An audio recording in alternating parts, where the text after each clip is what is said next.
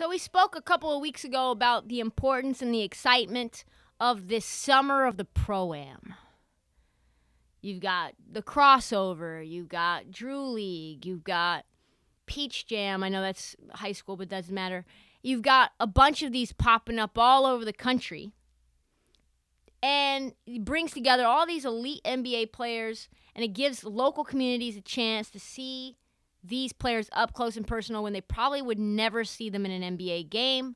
And if they did, they'd be in the nosebleed because of how expensive these tickets cost.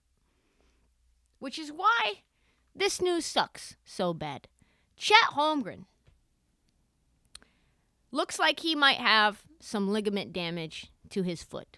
In the first quarter of the crossover game in Seattle, with a bevy of NBA stars, including LeBron, Jason Tatum, DeJounte Murray, Paolo Banchero, and Chet Holmgren, Bron took an outlet pass, came barreling down the court, as he does, like a train, and Chet Holmgren stood in his way. Good for Chet, by the way, just getting in the way of LeBron James, 19 years old, as big as a stick, literally like a twig going up against a freight train. Anyway, he decides to put his body between LeBron and the basket.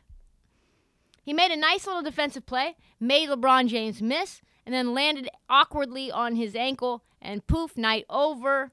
Didn't look like it was too bad. Turns out, though, news comes out today, and the reports are that he has, quote, potential torn ligaments in his foot. The timetable is now being developed to further evaluate the injury. That is terrible. Terrible for Chet. Worse for the Pro-Ams. Pro-Ams are now under attack. People are coming out of the woodworks being like, yes, we should never let these guys play in these unsanctioned tournaments of the games that they already play for a living. So the same game had issues from the beginning with humidity, possibly from so many people jamming the inside of the gym, had to be stopped multiple times because the court was too slippery. Play was ultimately suspended in the second quarter. They basically canceled it because of, quote, unsafe conditions stemming from the condensation on the floorboards. What a janky-ass Seattle gym. Like, this is why we hate Seattle. I don't really, but as a Portland person, you just hate everything about them. And my worst fears, like I said, already being realized. The tweet from Charles Robinson, senior reporter from Yahoo Sports. The warning shot. Quote, after this Chet Holmgren injury diagnosis, hashtag NBA teams. He's hashtagging the NBA? Charles. Let's start again.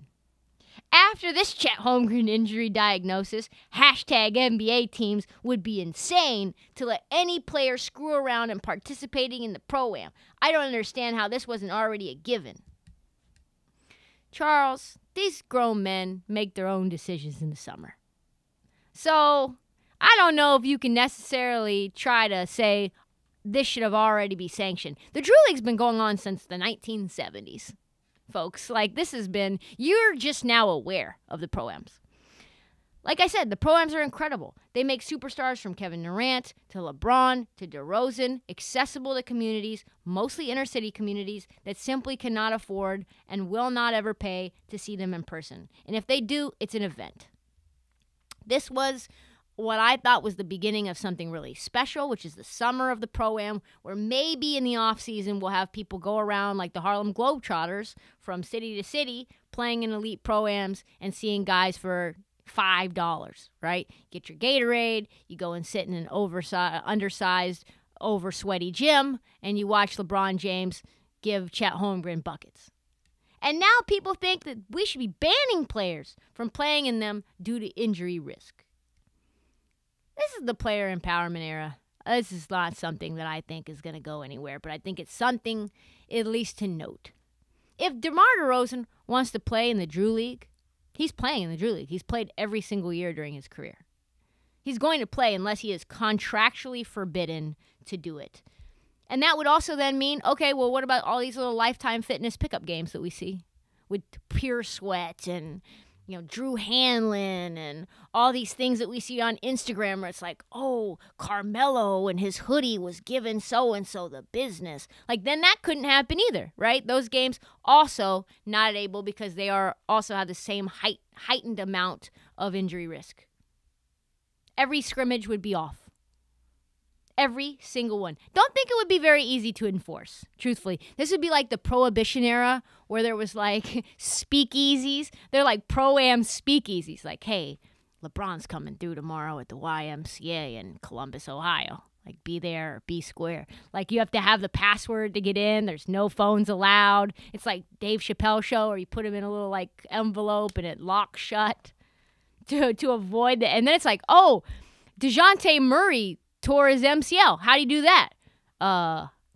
Walk into the store. It's like, oh, okay. Yeah, so I think that's probably impossible to litigate. But it is going to put the Pro-Am under a microscope. And I think anytime we get to a point where players at some point are going to make $80, $90, maybe $100 million a year, NBA teams are going to find a way or are going to try to find a way to preserve their golden goose, to put it in a little glass case until they can bring it out and show their friends. You can't play in any Pro-Ams. You can only play for me. Hopefully, Chet will be fine. Nothing's going to come of this. But the fact that that's where the journalists' minds immediately went, it's troubling. Charles Robinson, allow the fun to go down. Pro-Ams are lit. We need more of them, not more scrutiny.